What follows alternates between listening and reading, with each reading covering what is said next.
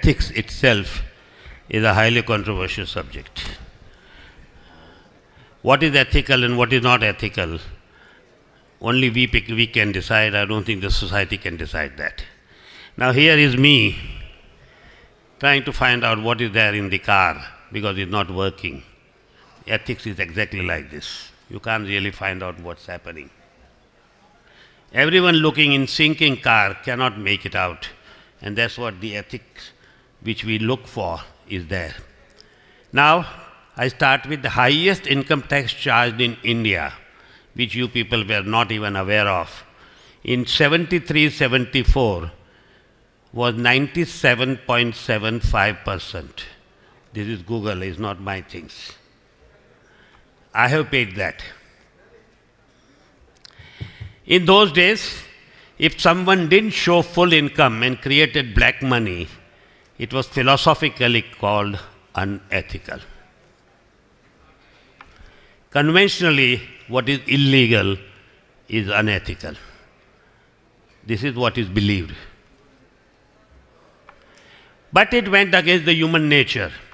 And we, and I have lived that, felt that out of 100 rupees which I earn, if I only can keep 2.5 rupees is mine and the rest is government, how the hell I can work for that? To me, it was not unethical to hide tax in those days. But officially, I didn't hide. I remember when one of my friend's unmarried daughter became pregnant and needed an abortion. In those days when the abortion was illegal. I so-called ethical doctors, friends I phoned, and they said, sorry, it is unethical to do this as it is illegal. And they directed me to Dr. XYZ. He is unethical. He will do it.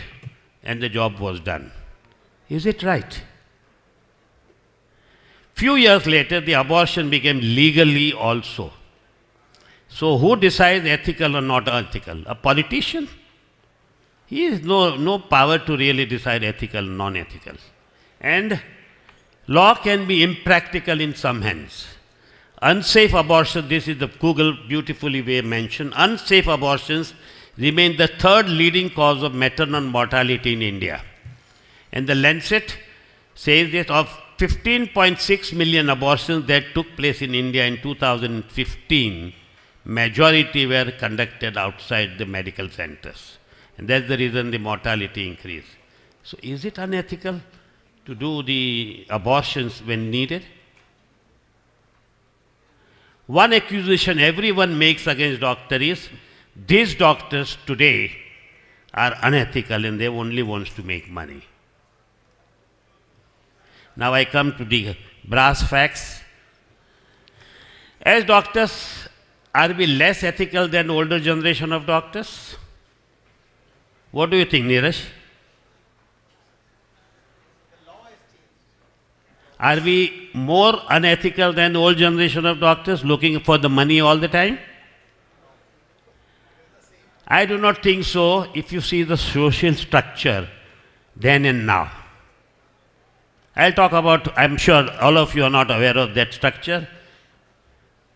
When I started medical practice in 1966, even so someone like me who came from a very average financial background, survival was never an issue. Once you became a surgeon, Gadi, Ladi and Bungalow will come. It was taken for granted. You didn't have to do anything. It will automatically come. Most surgeons entered an elite group of society automatically. I'll give you the example. Willingdon Club, which is a snooty social club, rejected Mr. Junjunwala share tycoon very recently before he died as his membership. Rejected Dr. D.Y. Patil, the tycoon of the medical college here in this area, as a member. But me, a middle class surgeon, was automatically taken as I was a doctor. This is how the doctors were respected in that era. That is what Mr. Doctor's feeling was in society in those days. Money has never their prime activity. I remember my next door consultant of 55-year age, when I was 28, when I just started my practice, and I was just seeing my few occasional patients here and there. He was next door, thumping practice. He would get up at 7:30 in the evening, put on his hat, walk out of the consulting room telling the waiting patients, my time is over, I need to go to the club. He could tell him, I have heard him saying it, I need to go to the club, come tomorrow. And his driver will drive him to his huge Buick car to the elite club of the town, where he would be invited as an honored member. All patients will bow to him and leave, and come next day early in the evening, so that the doctor will oblige them to examine and advise, and charge 30 rupees, which was the biggest amount in those days. In the club, he will small talks over a drink, play short game of bridge, go to his home or his second home for a dinner, whatever he desired. Naturally, they were ethical doctors. Once they became doctor, red carpet was laid out for them by society. Why will he become unethical? He will lose all that glamour of life. So he had to be ethical by force, because he had no question of money. I am not talking about some ideal imaginary situation. You read Sharad Babu or Tagore's story of old Calcutta, and you know very well lawyers, judges, doctors were depicted in those novels in similar way. But today, can it be applied? When new doctor, when starts earning, has spent a fortune in medical education. I spend 150 rupees a month, and probably today they are spending few lakhs a month, I understand. Probably in depth of several lakhs, and his or her future is still not certain, as in past, as I said. He may be paying his EMI for study loan and his desires to make money. Is it wrong? I don't think it is wrong at all. Now we all ask, how can a doctor not make money into today's social structure, which we all know? I am fully convinced it's not a sin or unethical if a doctor makes more money. Please mark my words. It's not a sin or a doctor makes more money. It's not unethical if you are used to things properly. But without harming a patient or without doing unnecessary treatment only to make money. That is unethical.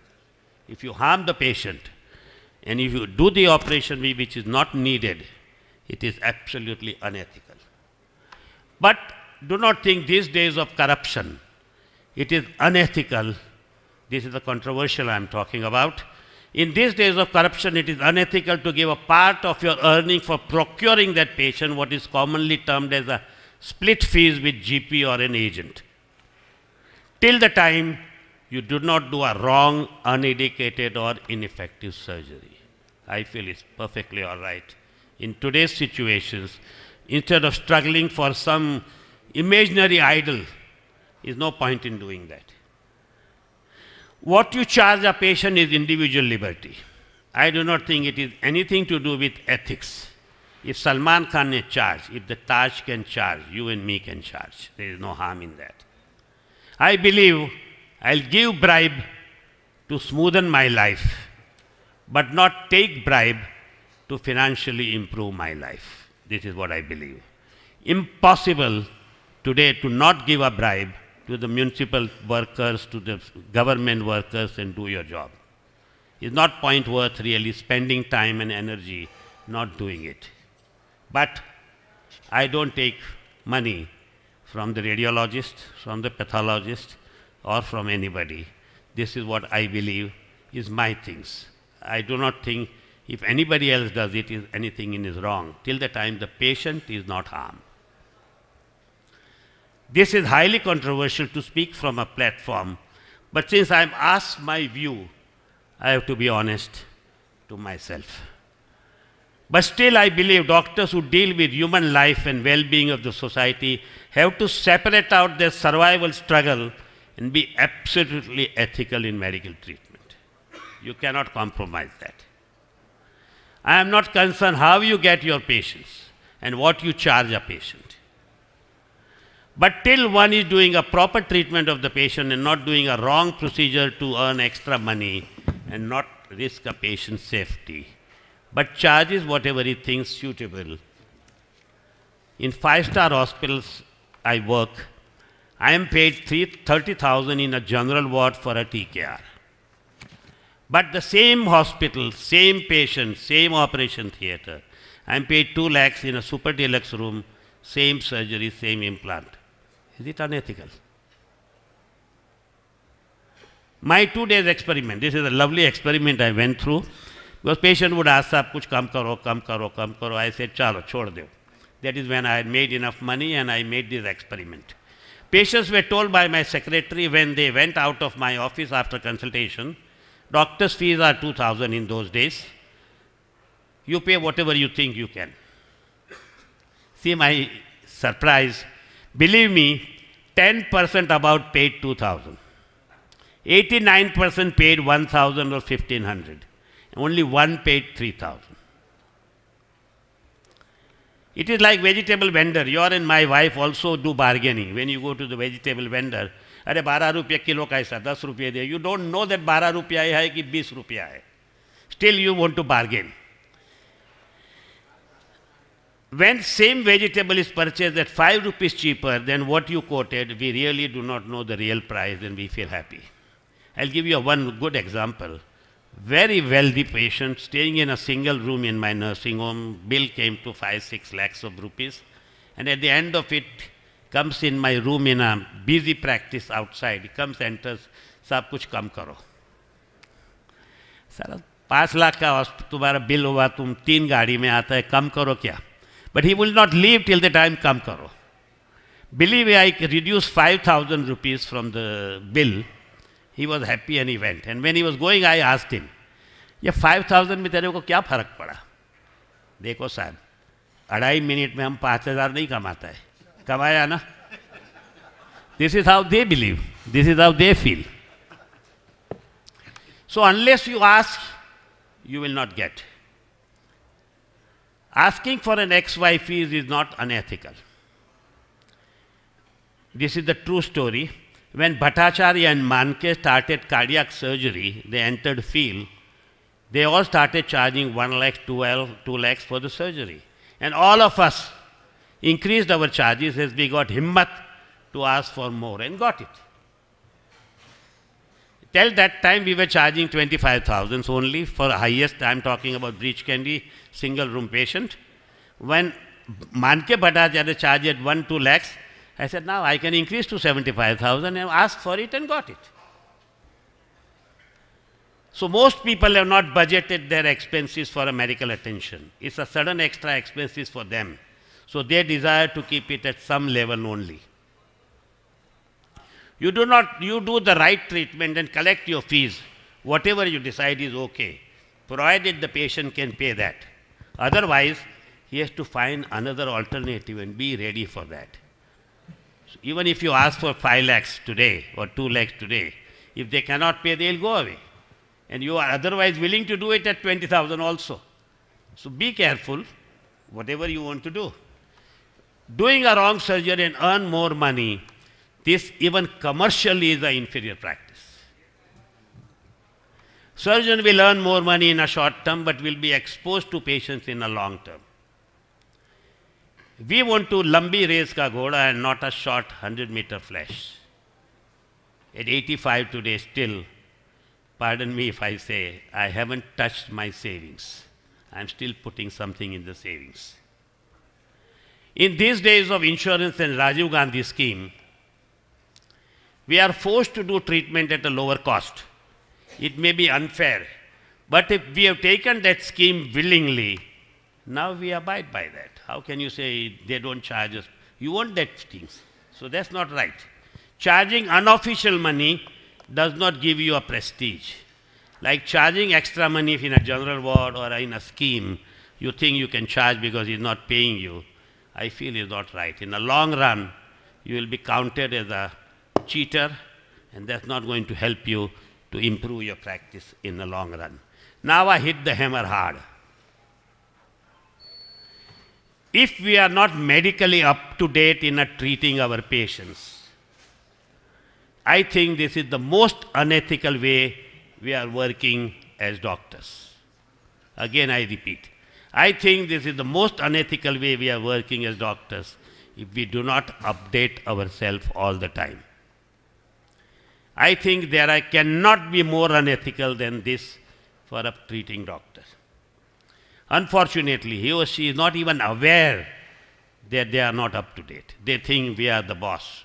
And a surgeon's typical superego, nobody thinks he is inferior to the XYZ. He thinks what I do is the best. I give an example. Same very efficient joint replacement surgeon is a very busy, good joint replacement surgeon. When this Maharani of XYZ he was treating, this the total knee he had done it, he got this fracture. And he did this canal femur or that interlocking femur which is going lower down, thin little piddly nail. Went into non-union. I came in, I did this plating, grafting. Day one, this adjuvant plate would have worked. But this surgeon treated the fracture which his knowledge was 30-year-old. He didn't with today's knowledge. He could do the knee joint with today's knowledge, but he felt that he has done the fracture so he can do it. This was a fracture, junctional fractures, where there is a hold of the fracture is so poor lower down.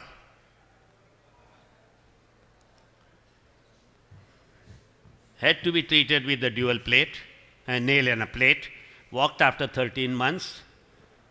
Orthopedic surgeon's wife in a city. So obviously treated by the best of the person in the city. Just because you are the best comparatively, you are not necessarily good all the time. Again, this junctional fractures, most workers say junctional fractures between upper 2/3 and lower 1/3 antegrade nailing with 2 screws lower down is contraindicated. I am using the word contraindicated. Either do a distal femur nail or do a plate with nail which is 100% assurance. Excellent specialized since 15 years joint replacement surgeon, did this surgery, did the leg screw, that piece became necrotic, did the second surgery, kept keeping that piece necrotic, again that didn't work. So lovely hip which was functioning, he changed it to a long stem hip. Just because he had no knowledge of the fracture treatment of today. Again, still this is not healed up. Gustaki maaf, possible reason, short oblique fracture, never do a leg screw. Short oblique fracture, if you do a leg screw, I don't think any advanced trauma surgeon will ever do a leg screw for this. He did a leg screw and ended up with this avascular necrosis of that piece and had a problem.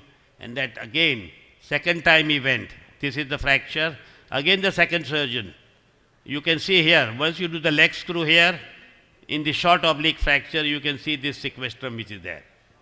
Never do a leg screw in the short oblique fracture. This is the reason why this fracture didn't work. And second time he went, easier it was for him to remove that necrotic bone, keep the fibula or a big bone there and probably do other things, but still, all these things, this is again a second surgeon, joint replacement surgeon did the same thing. Again, ultimately corrected by a trauma surgeon. All what you need for a long oblique fracture, do the leg screw, but short oblique fracture, please don't do squeeze. All these cases of specialized joint surgeon treated fractures with their MS gold medal. And those human beings who could have become all right in 2 to 3 months' time went through unnecessary more surgery and ending up in revision joint replacement. Just because joint replacement surgeon thought he has treated fractures in past, he is as good. Again, this is the one. Premier surgeon in the city treated this. Second, one of the most successful surgeon in another city treated this. This broke down. Third, most knowledgeable known surgeon, ex-fix surgeon, treated this with the fibula graft and ex-fix. Again gave way.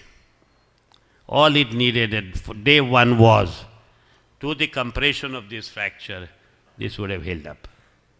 So, just because you have a huge practice, just because you have a name, just because you are doing a massive surgery, volume of surgery, not necessarily you are updated. And that, I feel, is the most unethical practice which you can do. After 4 years, this person became all right. And this was a pediatric cardiac surgeon in XYZ city.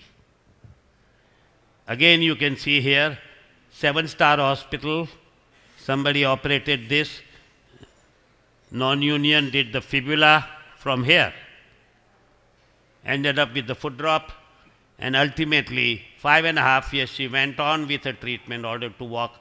First time better, that also with the foot drop. Good treatment would have made her in 4 months' time all right. So, very, very wealthy person, so treated by a superstar hospital with a senior surgeon with a large practice. I am using this is the truth. If I gave you the names, I am sure those Bombay people will know about it. This, I feel, is most unethical.